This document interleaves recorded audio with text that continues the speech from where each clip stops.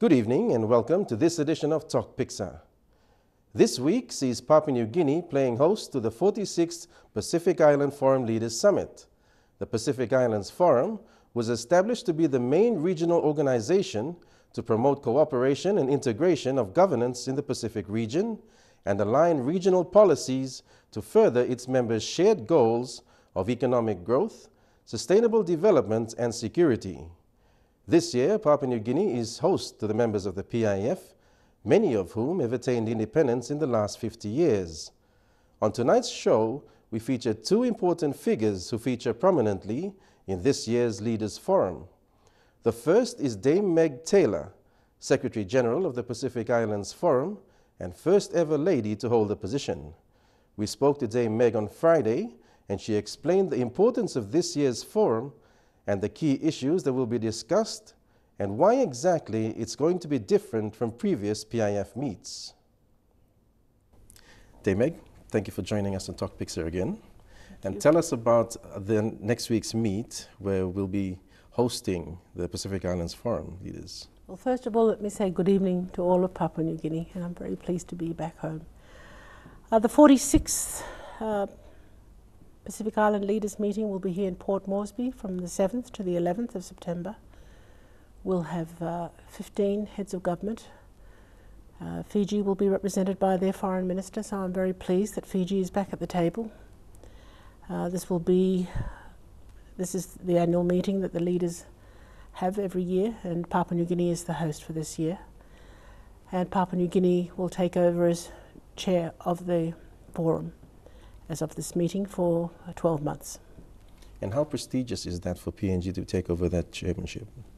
Well, it's important amongst the ranks of the Pacific countries that as you host a meeting, then you assume the chairmanship.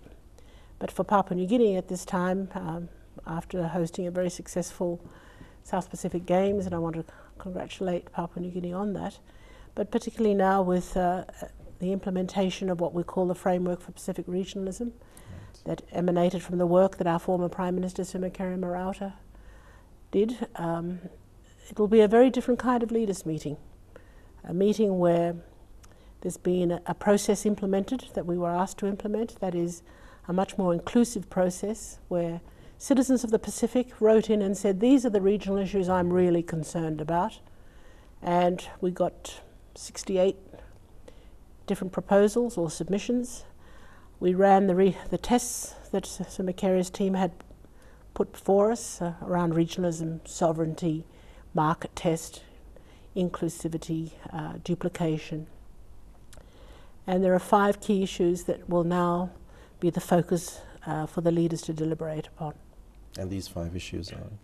The 5 issues are, one is climate, the climate issues, which was getting a lot of prominence, particularly because of the COP21 meeting in Paris in December, and the position the Pacific Island countries have taken, or the Forum Island countries, particularly around temperature and the loss and damages. So these are some of the critical issues that will be discussed. The second issue is ICT, communications, and how are we connected in the Pacific, what's the best approach, and what are the approaches that can be done on a regional basis to benefit all of us.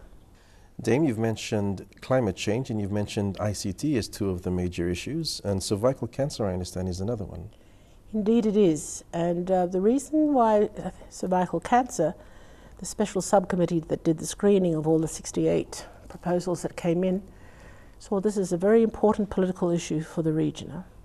Cervical cancer affects many women, particularly in Melanesia and Micronesia, where we do have statistics. We don't have good statistics in Polynesia, but you will have noticed this week a lot in the press that the Medical Society here in Papua New Guinea has had their meetings and their big focus on cervical cancer. So it affects women and girls, and in some of the countries, Vanuatu, Solomons, Papua New Guinea are doing a lot. And in Fiji, they're doing a lot in terms of providing the inoculation for cervical cancer to young women. So this is one of the other issues. And then there are two others. There is the issue of West Papua. And I use the word West Papua because that is what people in the Pacific who wrote into the special subcommittee, that's the language that they use. The Republic of Indonesia would use Papua, but West Papua is the language of those who've submitted submissions, so Secretariat has used that. The issues particularly around human rights, and the concerns that people have in the region, which is very interesting because, you know, one of the original tenets of the Pacific Island Forum was around self-determination and political issues. But so that's the fourth issue. The fifth issue is around added value for fisheries, a resource that everybody in the Pacific shares, fish, a resource that's worth between 3.5 to 4 billion US dollars, and the Pacific gets a return of 5%. So you've got some serious questions that our ministers of fisheries have been asking, Forum Fisheries Agency, and the parties to the Nauru Agreement based in Republic of Marshall Islands and Papua New Guinea, an active member of, have also actually raised the issue with us, raised the issue with the special subcommittee that added value for our fisheries is such a critical issue in terms of greater revenue, greater returns, something that the leaders will have to, will consider, because these 5 issues will go to the leaders for their deliberations when they have their retreat next week on Thursday. Okay. And what's the process of discussions during the Leaders' Summit? Is there a set process that the leaders would follow discussing these issues, and what would come out at the end of that? Well, Prime Minister O'Neill will be the chair. I've never been in one of these meetings, so I don't know exactly how they will conduct, but these gentlemen know each other, so the issues will be put on the table, they'll have the discussions, and then there'll be, of course, an outcomes document that of the leaders' meeting after that. But the most important aspect of all this is that these issues are not driven by officials. These issues came from people in our region. And this is what the framework of regionalism that I spoke to you about, I think, was it in March when I was here? And we were given the mandate to implement this. Well, we've done it. We're implementing. Now we have to make it work. That's going to be the toughest part, and then report back to the leaders and report back to people in the Pacific as what we've actually done.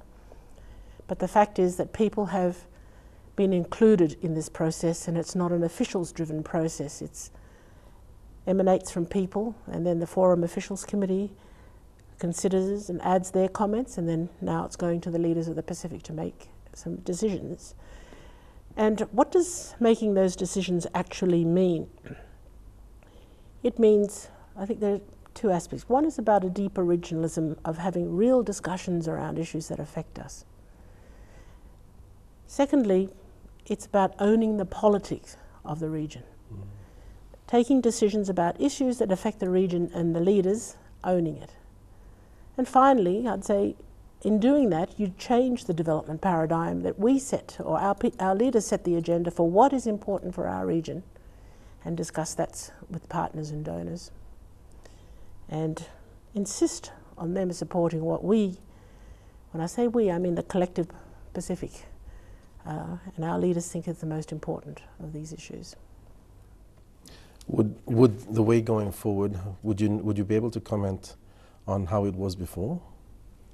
Well, my understanding was that with the Pacific Plan, that many of you probably know about, which had all the good intentions, but a framework that was, a plan that was really driven, the issues driven more by officials rather than by the political leadership and by the people.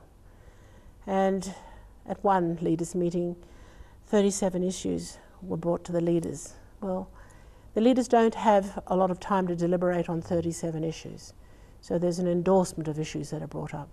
This time, I anticipate that leaders will have really deep discussions around this, and it's a much more inclusive process.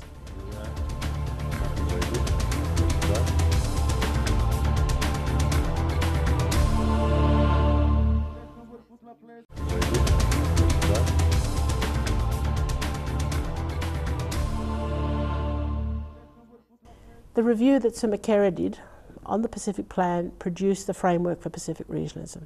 The Secretariat was given the mandate to implement it, and that's what we're doing. So the challenge for us after all this, and with the other agencies or crop agencies in the region like South Pacific Community, SPREP and others, is what are we going to do with these and how are we going to then report back? So developing the indicators, the work programs, and trying to make sure that we stay true to what the leaders have said to go and do. Mm-hmm. And it starts on Sunday? Well, some of the leaders, I understand the president of Kiribati will arrive tomorrow morning. Okay. Sunday will be a workshop between civil society and that the Forum Secretariat is organising.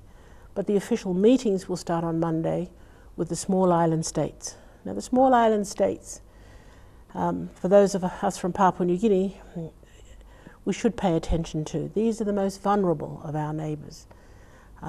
Countries that have, like Tuvalu, that is 3 meters above sea level with a 6 meters ocean surge. Well, vulnerable to the forces of nature constantly. Isolation in terms of distance. Then you have Kiribati as well, and what's happening with sea level rises there. You've also got the Republic of Marshall Islands. You've got Palau. So, and you've got Nauru and the issues that Nauru faces. So I have, at our recent officials meeting, I've made a commitment that during my term as Secretary General, I'm going to make a special commitment to the small island states, because I think these are the member states that face serious and climate issues, ocean issues, and are the most vulnerable of our community. Mm-hmm. Then on Tuesday, there'll be the Pacific ACP, the Africa, Caribbean, Pacific, but this is the Pacific component. We'll have discussions about how to improve those relationships with the European Union. Then on Wednesday, the formal meeting, the plenary meeting starts, and there'll be discussions there. But Thursday is the very critical one for the leaders, because they will then go on their retreat and have a day to themselves, and possibly an evening where they will discuss the issues that are paramount for the region. Then on Friday, they will have a discussion with the post-forum dialogue partners about the issues that they have deliberated upon. During the week, on the Tuesday, they will also, the Troika, that's the 3 countries, past, chair, current and future, will have breakfast with the civil society, because we're trying to get the conversation to be inclusive of what broader our own representatives of our communities think. Okay. And at any point, is there going to be representation, say, from the European Union during discussions about, say, fisheries? Or are those probably till afterwards? European Union will be at the PACP. Okay. And I also understand that there'll be a side event, I think on Wednesday, on climate issues with the leaders to get them ready for COP21. And European Union guest will be making some comments there as well. And will you also have representations from, say, neighbouring countries like Australia? Well, Australia and New Zealand are members of the forum, so they will be there. Prime Minister Abbott and Prime Minister Key are due to arrive. Every other President and Prime Minister is coming, other than the Prime Minister of Fiji, who will be represented by the Foreign Minister. Okay. Is the issue of asylum seekers going to be discussed? It is not on the leaders can discuss anything they want. Okay. We have prepared an agenda for them, but They can discuss anything they want. Okay, so anything is on the table? Well, there's a formal agenda, but if one of the leaders wanted to raise an issue, I mean, that's their prerogative. And how soon after the meet can we see things moving? Well, we've done some preparatory work. Okay. If the leaders decide that all 5 issues will move forward, we've tried to anticipate which direction the leaders would take, and we've, at the Secretariat, we've looked at, well, what will our role be in this, and how much will that cost? But you know, we have other implementing agencies like the Environment Program, SPREP, and also we've got the South Pacific Community, who has a big mandate in the implementation side of things. Well, the leaders will meet with us as well on the Friday morning, and we will have to work through that. And hopefully this time next year, before we go to Federated States of Micronesia, where the next meeting will be, we'll be ready to report back on issues. Okay. Yeah. The issue of West Papua is a very sticky issue amongst the region, and especially with the region's dealings with Indonesia and Australia and New Zealand. Is this a follow-on from the MSG, where West Papua was given observer status of sorts? I think that the West Papua issue has taken on a different life, particularly amongst our young people. I travel through the Pacific. I go to the furthest of the eastern islands, and people are talking about the West Papua issue. And I think this is a lot about what happens with internet communication. There's a whole other body of discussion that's going on that's not in the newspapers, but it's on the internet. And the countries that have taken a very strong position have been the Polynesians, which is quite extraordinary. But should we be surprised? We shouldn't be. Some of the leaders of Polynesia have been those who've been real fighters for democracy, self-determination, and human rights. So we shouldn't be surprised by it. I think what happened at the MSG was about more of observer status, etc. Well, to be a member of the forum, you have to be a member state. You have to be a state. So there's clarity about who can be a member and who can't be a member. Okay. Now, you mentioned sovereignty before as an issue that a lot of the island states are dealing with. What are the problems with that? Well, regionalism requires all of us to give away a little. It might be good for me, but is the regional position better for all of us? That requires foresight, it requires leadership, and it requires, I think, a deep understanding of the common good and what does it mean for the Pacific. So what is it that we give away as a nation, or any nation gives away, because it's going to be better for all of us. And I think in the Pacific, we've always had that. It's one of the issues that really values that holds us together as peoples across the Pacific. That we have our obligations, we're reciprocal, and we do care about the common good of the Pacific. So I think what we're asking for, or what the people of the Pacific are asking for of the leaders, is think about the issues that we've given to you and deliberate on them and give us the leadership in it. And let's hope that well, I expect that to happen. I expect the leaders to give us that leadership. So economic might is of no consequence in a meet like this? Economic might, you mean of Papua New Guinea? Mm-hmm. Economic might can sometimes mean you either can be very selfish, or you can be very you can be generous.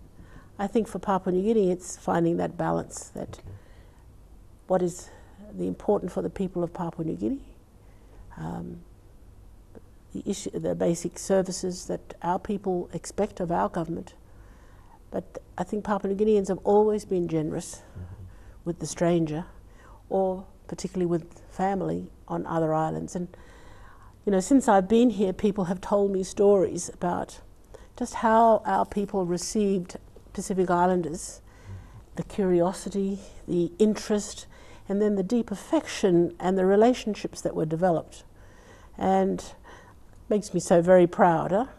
I hope that that warmth can be extended to the leaders and their families while they're here, and to their staff.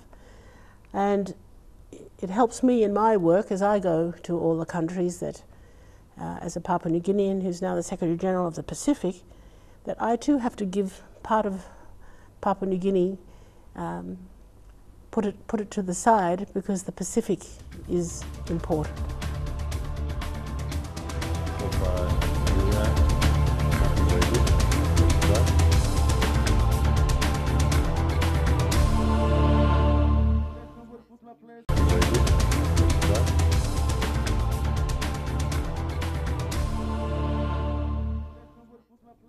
You're watching Tok Piksa.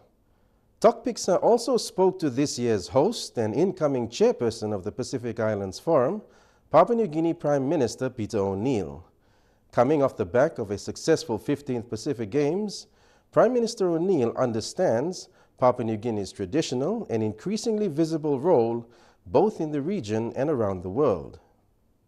The remnants of Papua New Guinea's hosting of Pacific Islands countries for the 15th Pacific Games is still around, and already PNG is again set to showcase its hospitality, something Prime Minister Peter O'Neill is very confident of.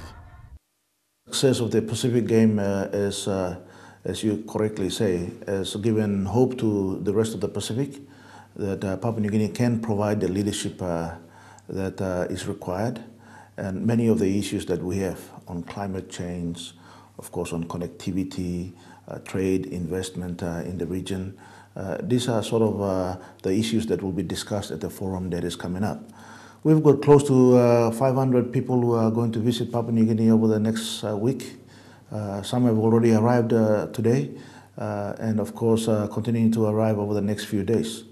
All leaders of the Pacific are scheduled to be here, all the 16 countries who are members of the Pacific Forum, and then the associate members and the observers are likely to be here. All have indicated that they will tend to turn up in PNG, and they're certainly looking forward to us hosting again one of the best Pacific Island Leaders Forum meetings that is ever held in the Pacific. The 46 Pacific Islands Forum leaders will be discussing several region-wide issues ranging from climate change and connectivity to West Papua. Yes, those issues are very relevant to the Pacific leaders, and I think it's important that they are informed of what is happening in issues such as West Papua. There will be some discussions around it, but many of our officials have already discussed these issues prior to the leaders' meeting. So many countries have taken positions on many of these issues. So we will open it up to the leaders to accept those positions as recommended by the officials or the ministers of state who have been participating in many of these discussions.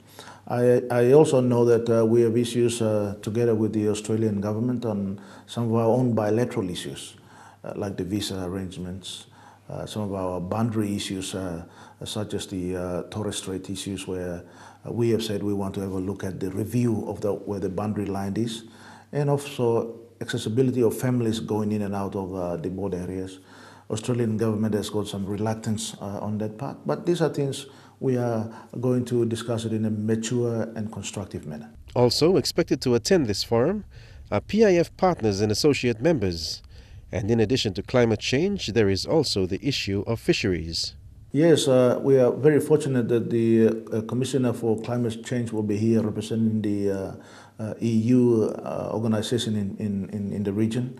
And they will be talking about not only climate change, but of course our access to the markets in EU for all our produce in the Pacific, particularly fisheries.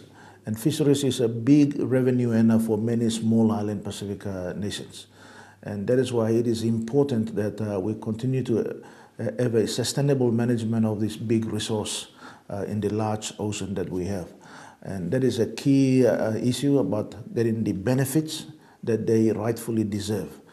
Many of the Pacific Island countries are not receiving the benefits like Papua New Guinea does, because we are now going downstream where we have got factories that are now being set up in Papua New Guinea all around the country, which is providing employment, business opportunities for small businessmen and women, and of course increasing our revenue and the take on this large resource that we have. So we want them to understand what we are doing, and hopefully they can also do the same in the Pacific Island countries, in many of the smaller ones.